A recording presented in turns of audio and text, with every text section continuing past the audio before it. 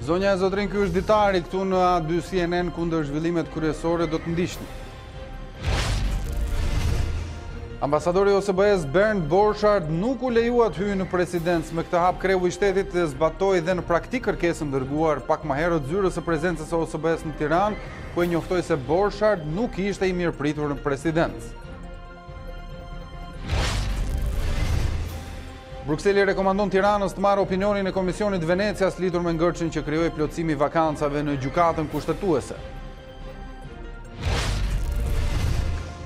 Institucionet e drejtësisë janë të pakënaqura me buxhetin për këtë vit. Prokuroria e përgjithshme ngret si shqetësim uljen e buxhetit dhe shkurtimin e 60 punonjësve. Majoranca thotë se largimet do të jenë në funksion të krijimit të spakut dhe konsiderojnë çështjen të mbyllur. Mirëmbrëma, unë jam Arlin Disa, ndër të tjera gjatë ditarit do të ndiqni. Krahas deklarimit online që biznesi do të duhet të aplikojë nga 1 prilli, qeveria ka gati tani dhe penalizimet në rast të mos respektimit të tij. Projekt ligji përcakton gjoba progresive në bazë të xhiros së biznesit. Pamjet që po ndiqni nuk janë në pjesë të një loje ekstreme, por jeta e përditshme e 10 banorëve të Labinotit në Elbasan që përdorin një kavo mbi rrjedhën e lumit Shkumbin për të kaluar në anën tjetër.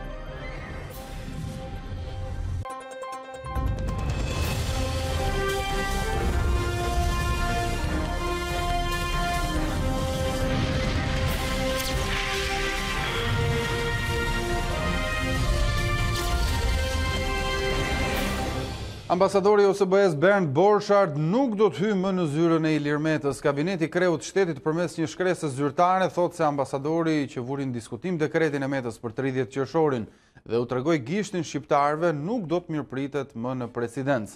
E kontaktuar nga A2 CNN zyra e OSBE-s në Tiranë tha se nuk kishte asnjë koment për momentin.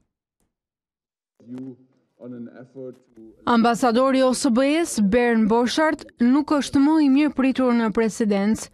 Kabineti i kreut të shtetit i ka dërguar një shkresë zyrtare prezencës së OSBE-s në Tiranë, Asamblesë Parlamentare të OSBE-s në Kopenhagen dhe Drejtorisë së Protokollit të Shtetit në Ministrinë e Jashtme, ku shpjegon 2 arsyet që e kanë çuar Ilir Metën të ndërpresë marrëdhëniet me ambasadorin Borchardt. Zoti Borchardt, i cili vuri në diskutim dekretin e presidentit për zgjedhjet vendore në Shqipëri në qershor 2019, dhe që i tregoi publikisht gishtin qytetarëve shqiptar, nuk është më i mirëpritur në institucionin e presidentit të Republikës. Mirë, lidhemi tani me Klementina Cenkollarin, e cila ka ndjekur këto zhvillime. Do ta kem kolegen në një komunikim të drejtë për drejtë. Klementina, mirëmbrëma, të përshëndes. Sot nga presidenca mësuam se ambasadori OSBE-s Borchardt nuk është më i mirëpritur në institucion, një lëvizje surprizuese nga presidenti, duhet thënë, apo jo? Pasi sot pritej një tjetër lëvizje, ajo për Ardian Dvoranin, apo jo?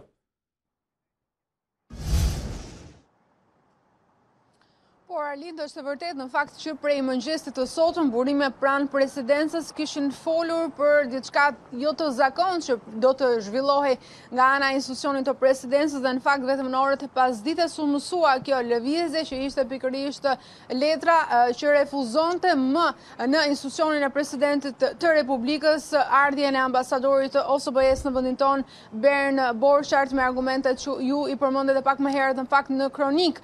Kjo javë në fakt duhet të kishte në vëmendje të paktën sipas asaj çfarë u konkludua gjatë ditëve të shkuara, çështjen e Këshillit të Emërimeve në drejtësi për të cilën presidenti i Republikës doli në një konferencë të posaçme për mediat, duke paralajmëruar se do ta padiste kreun e KED-s Dvorani në gjykatë për shpërdorim detyre.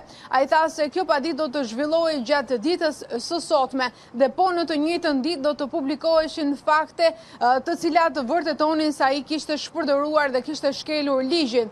Por në fakt deri në këtë momente që ne flasim, si institucioni i presidencës i kontaktuar nga A2 CNN, po ashtu edhe gjykata nuk kanë konfirmuar që presidenti i Republikës të ketë depozituar padinë ndaj kallëzimin pra ndaj zotit Ardian Dvorani në akuzën e shpërdorimit të detyrës. Po ashtu nuk është bërë ende publike video përmes së cilës thuaj se do të kishte fakte që vërtetonin se zoti Dvorani kishte shkelur ligjin dhe kishte shkelur gjithashtu kushtetutën. Me sa duket, lëvizjet e presidentit gjatë ditës së sotme kanë qenë të fokusuara tek çështja e ambasadorit Bernd Borchardt, i cili nga dita e sotme nuk do të vërë më këmbë në institucionin e presidencës, përsa kohë aty do të jetë Ilir Meta. Klementina, për situatën e krijuar në gjykatën kushtetuese, presidenti ka njoftuar se do të zhvillojë një takim me krerët e partive jashtë parlamentare. Përse ka zgjedhur ai këtë formulë?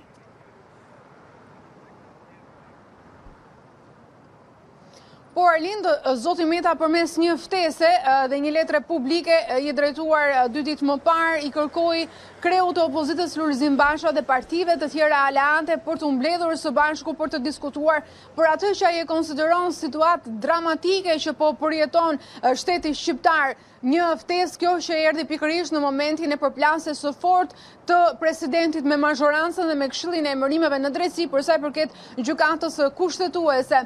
Një ftesë kjo e cila ka marrë reagimin dhe dakordsinë e opozitës dhe nesër në orën 9 kreu i Partisë Demokratike Lulzim Basha së bashku me aleatët e tjerë të kësaj force politike do të jetë pikërisht këtu në zyrën e kreut të shtetit për të diskutuar për atë që mund të jetë një platformë që në gjykimin e presidentit Meta dhe opozitës mund të gjenden pikat e përbashkëta për dhënë një mekanizëm zhbllokues, siç shprehen burimet, për situatën aktuale, veçanërisht referuar çështjes së gjykatës kushtetuese, por në tërësi të reformës në drejtësi. Në fakt, në zyrën e presidentit të Republikës dhe më herët kanë vëritur zoti Basha dhe partitë të tjera aleante kryetarët e saj, por për çështje që lidheshin me situatën politike, me mundësinë që të gjendej një zgjidhje për ngërçin politik, por që nuk pati një rezultat të tillë, nuk pati një rezultat as për shtyrjen e zgjedhjeve, kujtojnë në takimet e fundit që ka patur zoti Meta me partitë aleate dhe me zotin Basha, dhe tashmë është kjo ftesë e presidentit të Republikës që tenton të gjejë një mekanizëm zhbllokues, pra sikurse e përmendja për çështjen e gjykatës kushtetuese, për cilën kriza ka arritur në pikën më të fortë të saj. Dhe për të mbetur tek gjykata kushtetuese që ti përmende në fund, Klea, ndërkohë Bashkimi Evropian nuk ka mirëpritur veprimet e presidentit sa i përket plotësimit vakancave për gjykatën kushtetuese. Cilat janë shqetësimet e shfaqura nga Brukseli? Çfarë sugjerohet për zgjidhjen e këtij ngërçi? Po Arlind, ky është reagimi i dytë i Bashkimit Evropian referuar situatës së gjykatës kushtetuese. Nëse më herët kërkoi vetëm që institucionet të angazhoheshin për të zgjidhur sa më shpejt dhe bërjen sa më shpejt funksionale të gjykatës kushtetuese, sot nga zëdhënësja e Bashkimit Evropian Maja Koçeançi ka ardhur gjithashtu edhe një propozim për zgjidhje, por që nuk vjen më nga institucionet shqiptare. Propozimi është që edhe një herë shteti shqiptar të drejtohet Komisionit të Venecias sa përket situatës së krijuar në gjykatën kushtetuese referuar antarëve të saj, pra pikpyetjes nëse quhet legjitime zonja Marsita Xhaferllari si antare e gjykatës kushtetuese, e cila është dekretuar nga presidenti i Republikës, apo zonja Arta Vorpsi, e cila është renditur mes 3 emrave të parë dhe që është shpallur, nëse mund të themi kështu, si fituese, si antarja e tretë të gjykatës kushtetuese nga Këshilli i Emërimeve në drejtësi, dhe me të njëjtën linjë është mbrojtur edhe nga mazhoranca. Për këtë që Bashkimi Evropian e konsideron si një situatë jo të zakontë dhe një zgjidhje jo të pajtueshme, të paktën siç është dhënë deri tani, i kërkohet që të drejtohet sërish Komisionit të Venecias. Kronika ka më shumë detaje. Bashkimi Evropian i sugjeron Tiranës të thërrasë përsëri në ndihmë Komisionin e Venecias, këtë herë për të zgjidhur ngërçin e krijuar me plotësimin e vakancave në gjykatën kushtetuese. Në mungesë të një gjykate kushtetuese funksionale që mund të vendosë mbi këtë interpretim të papajtueshëm, rekursi për një mendim të Komisionit të Venecias duket si një zgjidhje efektive për ta trajtuar këtë situatë si një çështje me përparësi. Zëdhënësja e Brukselit Maja Koçeançi në përgjigje të Euronews Albania i rikujtoi presidentit Meta se mos respektimi i afatit 3 ditor dhe zgjedhja për te 3 kandidatëve të parë sipas renditjes së KED-s ngrin pikpyetje mbi parimin e shtetit të së drejtës. Reforma në drejtësi e miratuar unanimisht nga Parlamenti me ndryshimet kushtetuese dhe legjislative të 2016-s, kishte konceptuar renditjen teknike nga Këshilli i Emërimeve në drejtësi, kufizimin e diskrecionit të organeve të emërimit me 3 kandidatët e parë më të kualifikuar, si dhe zbatimin e mekanizmit zhbllokues, pas skadimit të një afati 3 ditor, një interpretim që nuk i pranon këta element thelbësor të mekanizmit të emërimit, siç parashikohet në kushtetutë dhe ligjet përkatëse, vënë në pikpyetje parimin e shtetit të së drejtës. Ambasadori BE-s Luigi Soreka i quajti shqetësuese situatën e krijuar. Java e kaluar u shënua nga zhvillime të rëndësishme dhe zhvillime shqetësuese. Mirëpritëm anëtarët e rinj të gjykatës kushtetuese që u zgjodhën. Ky është një hap i rëndësishëm përpara dhe ne e mirëpritëm. Tani i bëjmë apel të gjitha institucioneve shqiptare të përfshira që ta zgjidhin shpejt konfliktin mbi interpretimin dhe të sjellin qartësi mbi kompozimin e gjykatës kushtetuese. Soreka rikujtoi Tiranës se një gjykatë kushtetuese funksionale është e rëndësishme për të hapur negociatat e antarësimit me Unionin muajt e ardhshëm. Klementina Cengollari, unë të falenderoj për detajet që përcollë. Institucionet e drejtësisë kërkojnë më shumë para nga buxheti i shtetit, por majoranca duket e prerë për të mos miratuar shtesa për personel. Madje relatori Bashkim Fino shkoi edhe më tej kur kërkoi hetim financiar për shpenzimet e organeve të reja të vettingut. Drejtësia nuk kënaqet me paratë e shtetit. Në Komisionin e Ligjeve, institucionet e drejtësisë kanë kërkuar që qeveria të hapë më shumë thesin për buxhetin e vitit 2020. E para u ankua Prokuroria e Përgjithshme. Është menduar që Prokurorisë Përgjithshme t'i shkurtojnë 60 punonjës. Ulja e shpenzimeve operative në masën 60 milionë. Gjë të cilën neve na vendos në vështirësi për vitin që vjen. Ikën 60 veta nga Prokuroria e Përgjithshme, që do krijohet spaku, dhe kjo 60 veta që ikën nga Prokuroria e Përgjithshme, ikën me gjithë fond pagë kryetar. Me gjitha shpenzimet fond pagë, me gjitha merat. Edhe organet e vettingut duket se nuk pajtohen me shifrat e Ministrisë së Financave. Kryetaria e KPA-s Natasha Mulej u ankua se as buxheti 2019-s nuk i dilte institucionit që drejton. Nuk kemi pasur fondin e pagave për 2 muajt e fundit, nëntor dhe dhjetor të vitit 2019. E di pse nuk ka fond paga për 2 muajt e fundit? Kjo, sepse ka dhënë paga 3 paga shpërblim. Po kush e di që jep shpërblimi kur nuk ka një akt në ligjor, ta duhet bërë një kontroll financiar. Të 3 institucione, kontroll financiar për punë. Dhe nëse se bën kontroll i ashtet, ta bëjmë ne si parlament që kemi krijuar. Ta bëjmë ne si parlament i krijuar, të ngremë një komision, të bëjmë një kontroll financiar të fondeve sepse i japim ne fondet dhe lekët. Të pakënaqurve të drejtësisë, Manja e kujtoi se 1.1 miliard lekë shtesë është fondi nga buxheti për reformën në drejtësi, pa përmendur 300 milion lekë nga fondi rezervë për organet e reja që do të ngrihen së shpejti. Pas këtij diskutimi në parim, pritet të ketë dhe reflektim ndryshimesh, deri atëherë, drejtësia e pavarur do t'i mbajë syt nga portofoli i shtetit. Lulzim Basha i kërkoi kryeministrit Edi Rama të hap rrugë zgjedhjeve të parakohshme. Nga Lezhë, ku zhvilloi takim me fermerët, Basha premtoi se me ardhin pushtet të demokratëve do të rishikohen kontratat e tokave me qera që duhet përdoreshin për investime bujqësore. Mesazhi i qartë i shqiptarëve krenar dhe të vendosur, që i thanë Edi Ramës largohu, çliroje vendin nga qeverisja jote e dështuar nga korrupsioni, hap rrugën. Nuk është më vetëm opozita, janë gjithë shqiptarët që kërkojnë këtë. Da e bën mirë ti vër veshin zërit shqiptarëve dhe të hap rrugën për zgjedhjet lira e të ndershme, zgjedhjet parakohshme parlamentare dhe zgjedhje vendore sipas kushtetutës, që janë dhe zgjidhja e kësaj krize të rëndë që ka pllakosur. Nuk ka tokë për të dhënë me qera. Ajo tokë një pronare ka. Prandaj gjëja e parë që do të bëjmë është ne do të rishikojmë gjitha këto kontrata. Sepse e dim që në shumicën e rasteve i kanë marrë me qera për të prodhu dhe nuk kanë prodhu. Dhe në disa raste kur i kanë marrë në zona me leverdi të tjera, i kanë orientuar jo drejt zhvillimit rural, po drejt allizhvirisheve.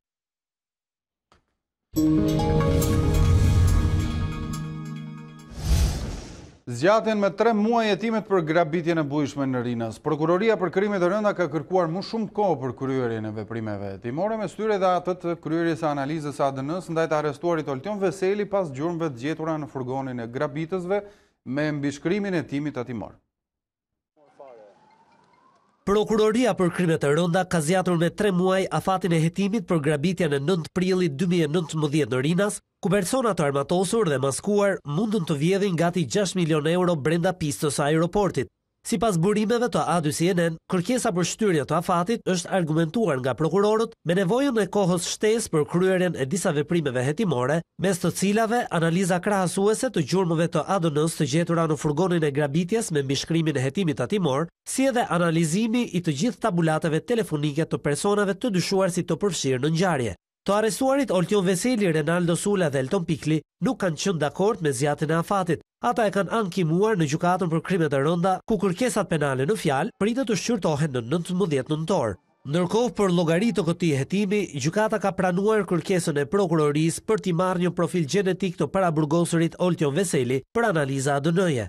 Në seancat e kaluara, Veseli ka kundërshtuar të japë monster pështyme me pretendime se i është marrë një e tillë në polici me njëherë pas arrestimit. Deri më tani, policia ka arrestuar 7 persona për grabitjen e 9 prillit në Rinas dhe ka shpallur në kërkim 3 të tjerë. Një prej autorëve të grabitjes, Admir Murataj, mbeti i vrarë gjatë shkëmbimit të zjarrit me policinë.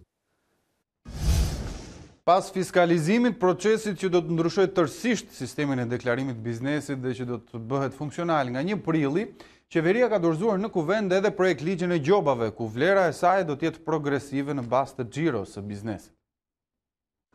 Kush nuk do të respektojë fiskalizimin do të ndëshkohet me gjobë nga tatimet. Ministria e Financave ka paraqitur në kuvend ndryshimet ligjore që përcaktojnë masat administrative që përfshin biznesin, furnitorët, kompanitë e softwareit, por edhe konsumatorët.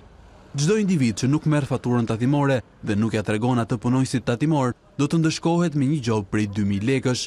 Për bizneset, vlera e gjobës do të jetë progresive në bazë të xhiros. Kështu, gjobat do të variojnë nga 50.000 lekë për biznesin e vogël në 100.000 lekë për bizneset e regjistruara për TVSH dhe tatimin e thjeshtuar për fitimin dhe deri në 150.000 lekë për bizneset e mëdha. Këto gjoba vlen për mungesën e pajisjeve fiskale, mos lëshimin e faturës elektronike, mos lëshimin e kuponit, mos printimin e faturës, mungesën e faturave shoqëruese për lëvizjet e mallrave, si edhe për mbajtjen e paras fizike mbi limitin e arkës. Për përsëritjen e shkeljeve të mësipërme, vlera gjobës do të dyfishohet deri në bllokimin e aktivitetit dhe në ndjekje penale nëse kapet mbi 3 herë në shkelje. Teksa pensionistët presin shpërblimin e fundvitit, qeveria nuk ka vendosur ende nëse do ta shpërndajë këtë fond prej 3 miliard lekësh. Ministria e Financave Anila Denaj tha se kjo do të bëhet publike në fillim të dhjetorit, pasi të jenë bërë edhe rishikimet e nevojshme për rialokimin e fondeve të buxhetit. Qeveria nuk ka vendosur nëse në fund të vitit do të shpërndaj bonusin për pensionistët. Ministri e Financave Anila Denaj deklaron se kjo do të varet nga ecuria e të ardhurave dhe për këtë duhet pritur dhjetori. Lejoni të bëjmë një analizë, përfundojmë buxhetin një herë.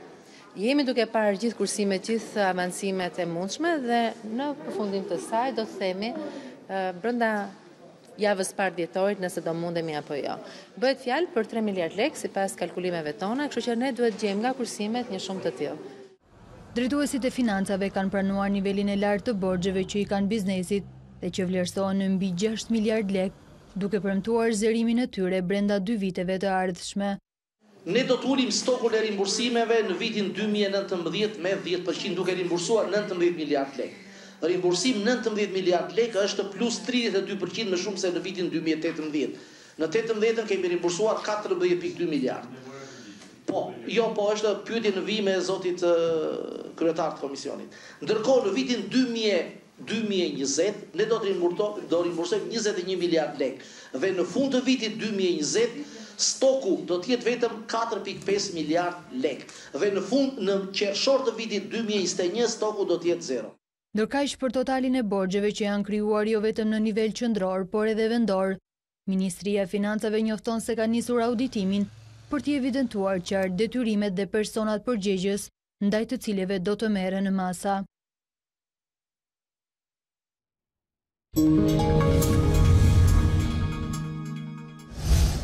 Presidenti Ilir Meta ka bërë thirrje që autoritetet shtetërore të ngrenë sa më parë qendra rehabilitimi për integrimin e viktimave të fenomenit të ekstremizmit në Siri. Kreu i shtetit vlerësoi edhe rolin e medias në evidentimin dhe vënien në vëmendje të opinionit publik të shqiptarëve që sot ndodhen në Siri.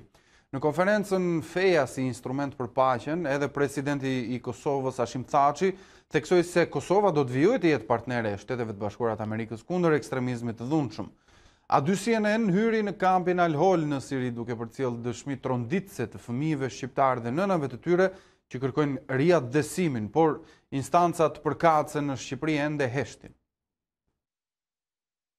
Sot rajoni ynë përballet me shumë sfida të përbashkëta në lidhje me kampet Siri, në të cilat gjenden me dhjetëra gra e fëmijë nga disa prej vendeve tona.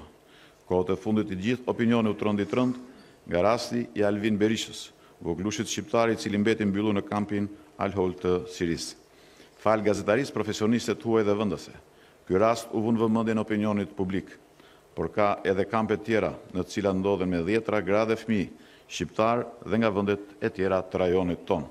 Duhen ngritur urgjentisht qendrat e rehabilitimit për të kujdesur dhe për të siguruar që persona të tillë të reintegrohen në shoqëri dhe të rehabilitohen nga traumat e përjetuara. Viktimat e këtij fenomeni duhet të identifikohen, duhet të mbrohen, të përkrahen dhe të ndihmohen në mënyrë që të bëhen pjesë e jetës normale pranë familjes tyre dhe të integrohen në shoqëritë tona në mënyrë dinjitoze. Administrata e Shtetit të Bashkuar të Amerikës e ka vlerësuar Kosovën si kampion rajonal në luftë kundër ekstremizmit dhe terrorizmit. Dhe sot, Kosova do të vazhdoj të jetë pjesë aktive dhe dinamike e koalicionit antiterrorist kundër ekstremizmit dhe terrorizmit. Së bashku me komunitetin fetar, po punojmë dhe mes ndërkombëtar në kthimin dhe resocializimin e të kthyrëve, sidomos të grave dhe fëmijëve të tyre. Diskutimet mbi rrjetin 5G ishin në fokus të konferencës me temë demokracia përballë rrezikut të teknologjisë. Generali amerikan James Jones dhe ngarkuara me punë e Shteteve të Bashkuara në Shqipëri Leila Mosesonesh dhanë mesazhe për politikanët shqiptar.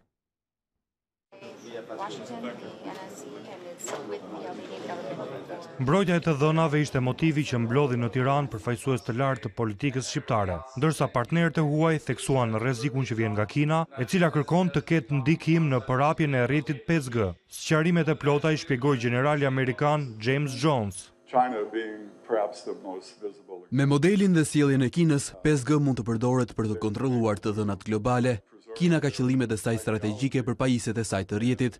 Ajo e shikon përdorimin e pajisjeve 5G si platforma tregtare inteligjente që vendoset në zemër të sistemeve të kombeve në të gjithë botën. Ato i japin në dorë një lak shumë të fuqishëm. Në lidhje me rrjetin 5G u shpreh edhe e ngarkuara me punë shëbave në Shqipëri, Leila Mosesonesh, e cila ritheksoi se disa gjëra nuk janë përshitje, kurse kreu i Partisë Republikane Fatmir Mediu, i cili ishte edhe organizatori i këtij aktiviteti, referuar bisedës me të, tha se Shqipëria do të jetë një nga vendet e para që do të firmos memorandumin e bashkëpunimit me SBA. Një qëndrim për rrezikun që vjen nga teknologjia 5G e kishte edhe presidenti i Asamblesë Parlamentare të OSBE-s, George Tsereteli.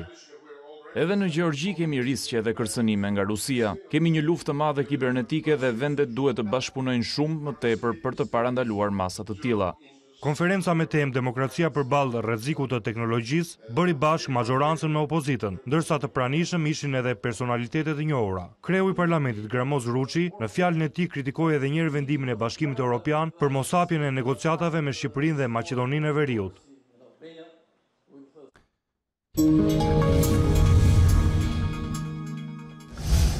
Të varur në një kavë mbi rrjedhën e lumit Shkumbin është mënyra e kalimit të lumit për 10 banorë të një lagje në fshatin Labinot të Elbasanit. Edhe pse autoritetet shprehen se banorët kanë një urë pak kilometra më tej, askush nuk është kujdesur të heqë kavën 40 vjeçare që vazhdon të përdoret në mënyrë të rrezikshme nga banorët. Banorët e një lagje në fshatin Labinot Fush, rreth 10 kilometër nga Elbasani, vazhdojnë ende të përdorin metoda primitive për të kaluar lumin Shkumbin në drejtim të banesave të tyre. Sportet ekstreme zhvillohen edhe në Labinot Fush të Elbasanit, ku siç shihet nga pamjet filmike pas shpinës time, nëpërmjet kësaj kavo qytetarët u duhet të kalojnë nga fshati për në rrugë nacionale. E gjithë kjo bëhet prej vitesh, sipas banorëve, rreth 40 vite që ato e kalojnë lumin Shkumbin nëpërmjet kësaj kavoje. Po pse rrezikoni jetën këtë mënyrë? Si ta bëjmë? Ku të kalojë? Ja të vëmë ne. Ktu të ka bë baba aty, ç'është ja bëjmë ne? Vim me helikopter do na bi Saliu me Sharxhatin, kush do na bi? Po shiko sa është thellësia. Le të jetë okay, në rregull. Ja luajmë bigjos me jetën. Pas raste që kanë rënë, është put kavë? Ja, nuk e. Në ka vime që është kjo kështu? Ka 20 vjet. Është premtuar në një që do bëhet? As nuk bëhet lavë vetë. Situata bëhet edhe më e rrezikshme gjatë dimrit, ku përveç faktit që shtohet sasia e ujit të lumit, ka edhe erë të fuqishme. Por autoritetet lokale, kjo kavo nuk duhet të përdoret, pasi banorët kanë njohur disa kilometra më tej, por askush nuk ka marrë mundimin ta heqë këta banorë të mos rrezikojnë jetën në këtë mënyrë. Përmbyten sa herë që bie shi madje edhe brenda banesave të tyre, kjo është panorama e 10 familjeve në lagjen 14 në Shkozet, të cilave prezenca e ujit po ua bën të pamundur jetesën. Shpeshherë fëmijët nuk mund të dalin as për të shkuar në shkollë, ndërsa sëmundjet për shkak të lagështirës janë gjithnjë prezente kryesisht tek të vegjëlit. Rreth 50 familje të lagjes 14 në Shkozet të Durrësit prej vitesh vuajnë përmbytjen e rrugëve dhe banesave të tyre sa herë që bie shi. Situata bëhet më e rëndë kur shirat vazhdojnë për një kohë të gjatë apo bien në intensitet të lartë, duke u prishur edhe orendit brenda banesave. Që prej nisjes së sezonit të rreshjeve të shiut, situata në zonën e lagjes 14 në Shkozet të Durrësit ndodhet në gjendjen që ju mund të shihni në pamje. Me 10 familje ankohen se banesat e tyre janë të përfshira nga uji, por njëkohësisht ju ka bllokuar dhe aktivitetin qoftë për të çuar fëmijët në shkollë apo dhe në përditshmërinë e tyre. Vallaj me thonë drejtën, ne u bom ja 6-7 vjetë këtu me kuptimin e llafit se na u boj rrugë këtu gja për mirë, se ne s'kishim rrugë, po problemi është që nga problemi rrugës që është ngret niveli rrugës, ne kena përmbytje vit për vit me këto shira që bin. Fëmijët po kalojnë në ujë, po mbyten me fen nuk ka raste nuk i çojmë as shkollë, gjithçka kjo është smundje valla. Kur është koha që ka rreshje dendrore, fëmijët janë të bllokuar, nuk dalin sepse ju shikoni ku do dalin aty, mezi dalin në 11 me çizme jo fëmijët. E shtruan prapë të njëjta gjë si shikoni vetë. Ke mall me dash fëmia, ke mall me bënë punë, lagështinë e madhe, po na smurën fëmijët, nuk e di s'ka si rrugë zgjidhje. Kërkesat e herpasershme duket se nuk kanë dhënë asnjë rezultat për këta banorë, ndërsa tani kjo situatë ka filluar të shqetësojë edhe fëmijët të cilët nuk ngurojnë të bëjnë apel institucioneve lokale. Edhe ne ku duam të lozim, ne nuk lozim dot, se është përmbyt lagja shumë. Unë do kërkoja që të bëshin një diçka për ne, për rrugën tonë, për të hapur kanalizime që t'i shtrojnë. Moti i keq ka shkaktuar problemet mëdha në Europë. Austria shpalli gjendjen e emergjencës pasi dëbora bllokoi pjesë të ndryshme të vendit, ndërsa Italia është përballur me përmbytje dhe rrëshqitje dheu. Situatë problematike ndërkohë paraqitet edhe në Spanjë. Dimri ka prekur Europën dhe bashkë më të edhe moti i ashpër. Rreshqjet e dendura të dëborës kanë bllokuar pjesë të ndryshme të Austrisë, duke detyruar autoritetet të shpallin gjendjen e emergjencës. Qytetarët dhe turistët po hasin probleme të mëdha në qarkullim, rrugë të ndryshme të Austrisë janë mbyllur dhe disa linja treni janë pezulluar, pasi është e pamundur të udhëtohet, sepse dëbora arrin deri në 1 metër. Situatë e njëjtë paraqitet edhe në anën tjetër të kufirit. Italia po has probleme të mëdha për shkak të motit të keq, kryesisht me rrëshqitjet e dheut dhe përmbytje të mëdha. Një tren doli nga shinat në provincën e Bolzanos, ndërsa rajoni i Toskanës shpalli gjendjen e emergjencës. Spanja është një tjetër shtet evropian që vuan pasojat e motit të keq. Autoritetet kanë vënë në fuqi alarmin portokalli me zonën veriore që është bllokuar nga dëbora. Qytetarët vuajnë bllokimin e rrugëve dhe mungesën e energjisë elektrike. Është e turpshme që në 2019 jemi akoma në të njëjtën situatë si 60 vite më parë. Moti i keq nuk ka kursyer as Francën, por që raporton probleme më të pakta se shtetet e tjera. Mirë, shkëputemi për një hapësirë të shkurtër, kthehemi pas pak. Jemi sërish në transmetim të drejt për drejt në Ditarin e mbrëmjes këtu në A2 CNN. Lajmi mirë për presidenten e zgjedhur të Komisionit Evropian Ursula von der Leyen. Komisioni i jashtëm i Parlamentit Evropian mbështeti kandidatin e propozuar nga Hungaria për drejtimin e Komisionit të Zgjerimit dhe Qenësisë Mirë. Oliver Varhelyi mori dritën e gjelbër, ndërsa votimi final për konfirmimin e tij në këtë post do të zhvillohet javën e ardhshme në Strasburg. Kjo mbështetje për kandidatin hungarez është një lajm i mirë edhe për Ballkanin Perëndimor. Në seancat dëgjimore të Parlamentit Evropian, Varhelyi konfirmoi mbështetjen për çeljen e negociatave të antarësimit me Shqipërinë dhe Maqedoninë e Veriut. Mira grek dolën në rrugët e Athinës të dielën për të përkujtuar revoltën studentore të vitit 1973, pavarësisht masave të rrepta të sigurisë, nuk munguan për leshjet e dhunshme. Si çdo vit, grekët marshojnë në rrugët e Athinës me flamurin e përgjakur në duar, në përkujtim të revoltës studentore të vitit 1973.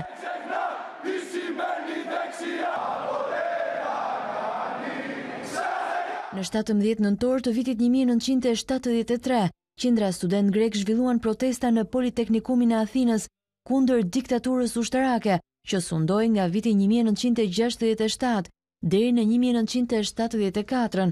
Dhjetra të rinj u vranë kur qeveria dërgoi ushtrin dhe tanket për të shtypur protestën. Ngjarja është kthyer në një simbol të lirisë dhe marshimi përfundon zakonisht pranë ambasadës amerikane, e cila sipas opinionit të përgjithshëm në vend mbështeti diktaturën. Ky ishte marshimi i parë që prej rrëzimit e një ligji kontrovers që ndalonte hyrjen e forcave të rendit në ambientet universitare. Politeknikumi është më aktual se kur. Orgjia e shtypjes së qeverisë gjatë javëve të fundit, sulmi ndaj të drejtave themelore të studentëve, janë probleme të rëndësishme sot e kësaj dite. Mbi 20.000 vetë marshuan nga Politeknikumi deri në ambasadën amerikane, mes masave të ashpra të sigurisë. Përleshje të dhunshme shpërthyen gjatë mbrëmjes dhe të paktën 28 vetë u vunë në pranga.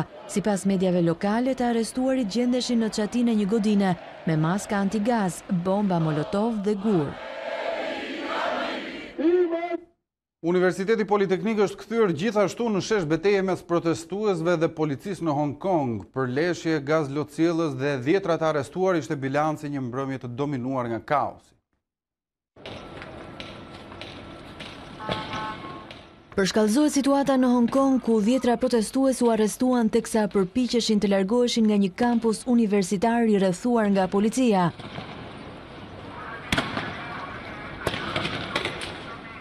Policia kërcënoi të përdorte armët, por më pas përmes rektorit të Universitetit Politeknik bëri të ditur se ata që do dorëzoheshin do të gjykoheshin sipas ligjit. Por kur një grup prej 100 protestuesish tentoi të dilte nga kampusi, efektivët i ndaluan me gaz lotësiellës dhe plumba gome. Manifestuesit u kundërpërgjigjen me harqe e shigjeta, bomba molotov dhe armë të tjera të improvizuara. Protestuesit sulmuan gjithashtu me automjet një efektiv, i cili siç njoftuan burime policore, ishte detyruar të qëllonte me armë zjarri për t'u mbrojtur. Në 5 muaj manifestimi paqësor pro-demokracisë në Hong Kong u kthye fillimisht në të ashtu quajturin revolucioni i çadrave, e më pas në një guerilje të vërtet mes forcave të rendit dhe demonstruesve. Universiteti Politeknik është të kthyer në shesh betejë të përleshjeve gjatë ditëve të fundit. Ndërsa rrugët zjenin nga protestat, një gjykate Hong Kongut e shpalli si jo kushtetues ligjin anti-mask. Në tetor, qeveria implementoi një masë emergjence të epokës koloniale që e bënte të palishme mbajtjen e maskave, por protestuesit e sfiduan ashpër atë. Të paktën 4 persona u vranë dhe 6 të tjerë mbetën të plagosur në një sulm me armë zjarri në Fresno të Kalifornisë. Rreth 35 vetë familjare të afërm ishin mbledhur në oborrin e një banese për të parë një ndeshje futbolli, kur një person i armatosur hyri atje dhe filloi të qëllonte kundër të pranishmëve. Motivi i ngjarjes nuk dihet ende dhe sipas CNN, autori i dyshuar është në kërkim. 4 viktimat janë të gjithë burra aziatik mes moshës 25 dhe 30 vjeçare, ndërsa të plagosurit thuhet të jenë në gjendje kritike. Një person humbi jetën dhe disa të tjerë u plagosën pas shembjes së papritur të njohur në jug perëndim të Francës. Viktima e ngjarjes ndodhur në qytetin e Mirepoix sur Tarn është një vajzë 15 vjeçare. Sipas informacioneve të para, një kamion me peshë tej normës së lejuar dhe 2 automjete po kalonin në urë në momentin e shembjes së saj. Viktima 15 vjeçare gjendej së bashku me prindrit në një prej 2 veturave që përfunduan në lum. Nëna e saj u shpëtua nga dëshmitar në vendin e ngjarjes, ndërkohë autoritetet kanë nisur hetimet për identifikimin e shkakut të aksidentit.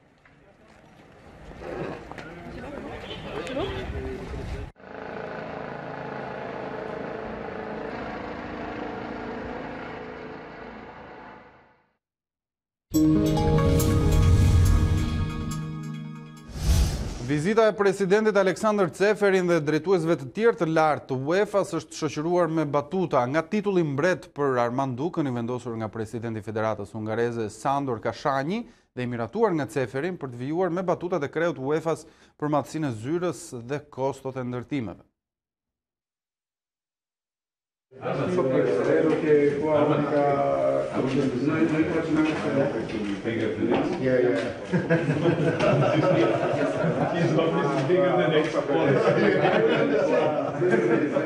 told him, you have bigger than Alexander Dopol. Yeah, speaking about the federation, not about the confederation. We are a federation. He is not president, he is king. Armand, how much is it? What is total project there is? 5 million euro? No, every euro. No, I mean all the area? Oh. In Turkey, including the parking cost, 5 million, and at the end it was... No, the maximum 5 million. Accept, you know. Yeah. But it's really... Një dorëshkrim në miniatur i Charlotte Brontes shkon në çekiçin e Ankandit në Paris. I shkruar nga Bronte në moshën 14 vjeçare, ai pritet të shitet nga 600 deri në 800.000 euro. Një libër në miniatur i shkruar nga adoleshentja Charlotte Bronte do të shkojnë në çekiçin e një Ankandi në Paris për një vlerë prej 600.000 deri në 800.000 euro. Bronte shkroi dorëshkrimin e papublikuar jo më të madh se sa një kuti shkrepse në vitin 1830, kur ishte 14 vjeç dhe ai ka qenë në duar të pronarëve privat që prej vdekjes së saj në 1855. Dorëshkrimi i mbushur me 4000 fjalë në 20 faqe përmban pasazhe të shkruara në formën e një ditari, me personazhe që Bronte dhe vëllezërit e saj krijuan në një botë imagjinare të quajtur Qyteti i Qelçt. Është shkruar me një shkrim kaq të vogël pasi ata kishin një baba shumë strikt, gati tiran, i cili me gjas nuk i linte të luanin. Bronte ka shkruar histori të shkurtra për revista, gati 2 dekada para se të publikojë klasiku i letërsisë së shekullit të 19, Jane Eyre. Ishte fillimi i të shkruarit të saj, që atëherë ishte e sigurt dhe e dinte se për çfarë do të shkruante. Judi Dench, dama e teatrit dhe filmit britanik, ka udhëhequr përpjekjet për kthimin e librit në muzeun kushtuar Brontes në Haworth të West Yorkshire. Muzeu nuk arriti dot ta bënte të tijin kur ai doli për herë të parë në Ankand në vitin 2011.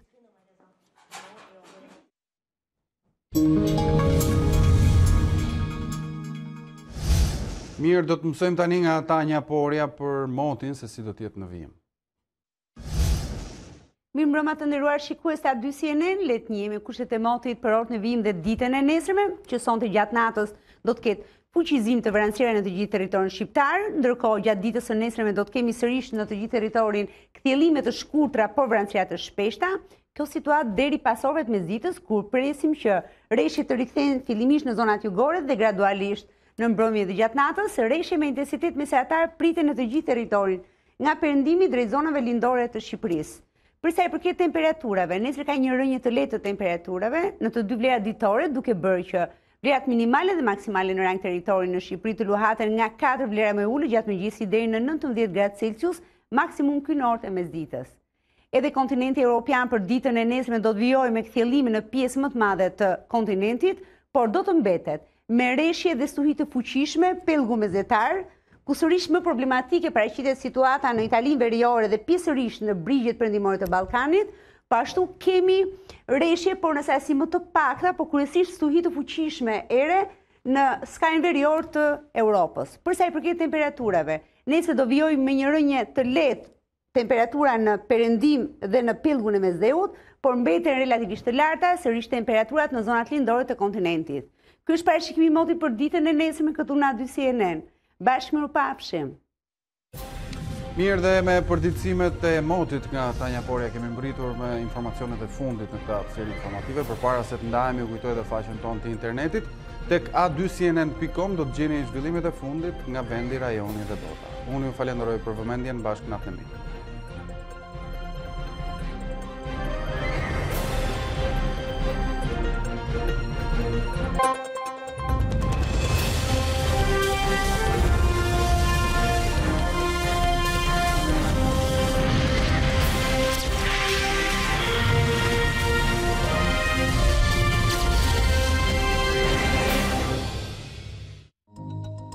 Unë jam Arlin Disa.